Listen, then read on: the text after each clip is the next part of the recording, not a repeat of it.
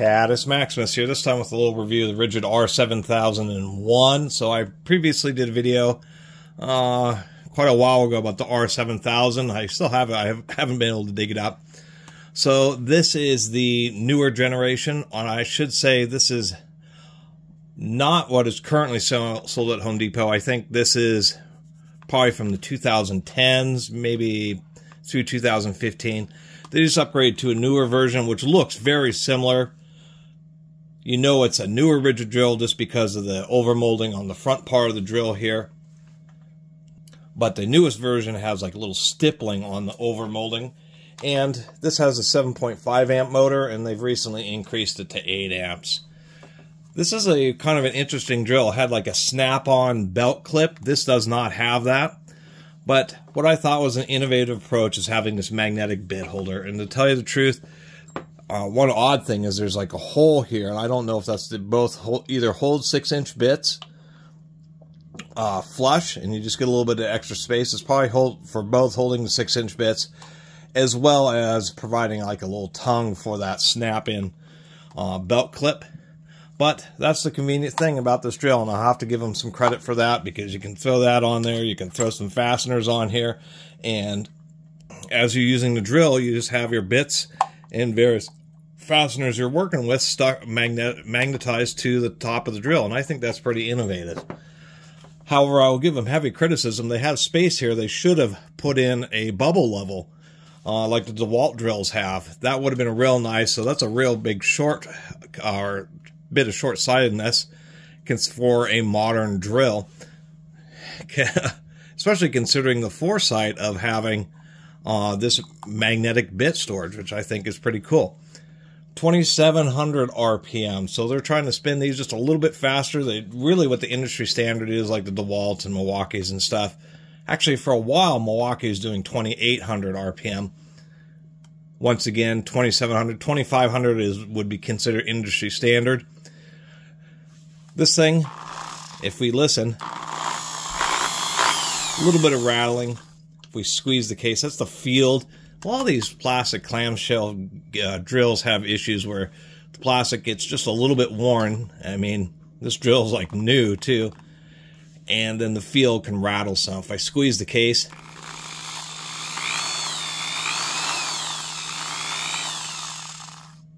sounds great. Release the case, a little bit of rattling. So that's a bit of a disappointment. Other than that,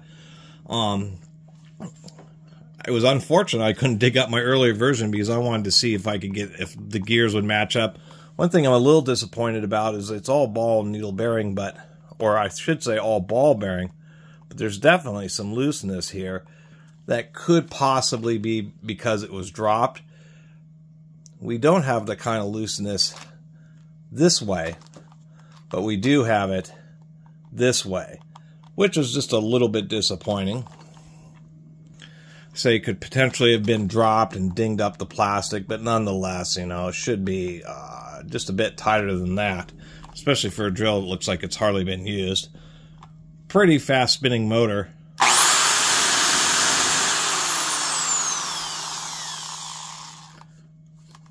Lock-on switch, matchstick reverse, kind of this little indented double finger trigger, which is nice. But sometimes get away with putting extra torque on these screws and get those spindles tightened up. The ubiquitous yellow DeWalt's also can have this type of issue with it. And the newer Porter cables and stuff, it's just, this Ridgid just seems to have quite a bit of play.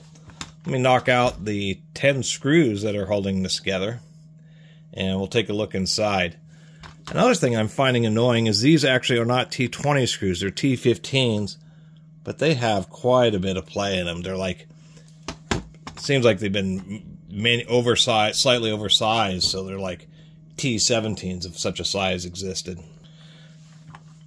Still gonna end up recommending the DeWalt's just because they're just such a namesake, and just about the same price. I think Home Depot wants something like $60 or something, so this isn't a bad, it's not a bad price and not a bad drill for the price, but I think it could be a little bit better. obligatory tracking tag inside the tool. They are advertising glass fiber, 30% fiberglass nylon PA6 GF30. This little magnet thing is actually all rubbery, and then they just have these magnets that are just slid into there. And interestingly enough, it's kind of all held in place by these fingers, so it shouldn't fall out at all. At least that's some good news. High density motor, we can see, or there are lower speed and higher speed motors. Higher speed motors have these thinner bars, which means, you know, more contacts, more windings, and the motor ends up spinning faster. Wider contact motors end up spinning slower. We can see it's all ball bearings on the front of the motor and on both sides of the spindle. It's just that there's just too much clearance on this little back pocket here, allowing this to rock back and forth, which of course, in a drill like this, is, I guess, not the biggest deal, but it can cause some early wear on the gears just because it's rocking one side to the other, and depending, you know, especially if you're using it for wire wheels and sanding and buffing, polishing, that type of stuff. The gears end up concentrating their force on one edge, causing accelerated wear. As we can see, and I have mentioned many tools, including this Ridgid, what we have here is, of course, just a little tiny 4-tooth spindle, but it gives a high cross-sectional area, very thick teeth. There's just more steel engaging and pretty thick teeth on the driven spur gear. It just turns out coarser teeth are a little bit noisier. These are helical cut, so that does mitigate some of the noise, but coarser teeth are thicker and they end up lasting longer. And many tool manufacturers, especially in the last 10, 15, 20 years, have just started going with thicker and thicker teeth. Of course, that cuts into those thick teeth, cut deep into the spindle.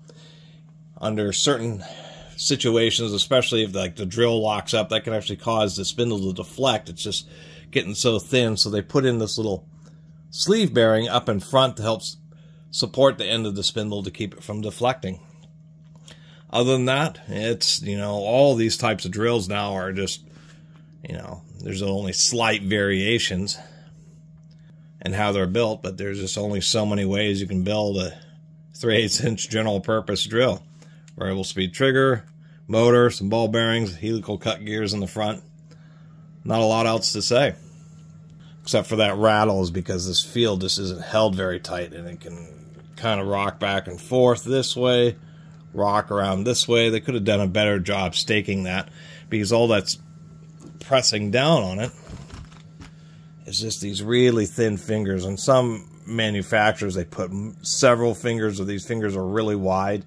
But when they're this thin, you know, it doesn't take much for this plastic to get it kind of just a little bit worn, a little bit smushed and flattened, and then you have that field that rattles around and makes some funky noises.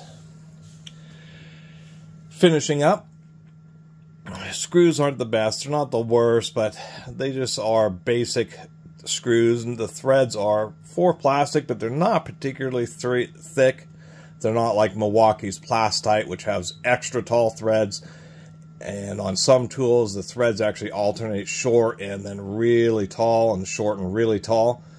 So the screws are more basic than some other manufacturers. So, you know, engineered product.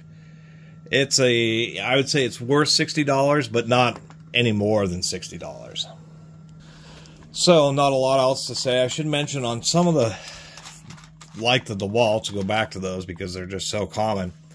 Part of what they do to help mitigate issues like spindle getting loose, it's a little touch less, but the only way to really fix that now is to put some pieces of, you know, cut apart a feeler gauge that's like 1 or 2 thousandths, and put 2 shims on each side of the bearing to tighten that up. But what many manufacturers do, and that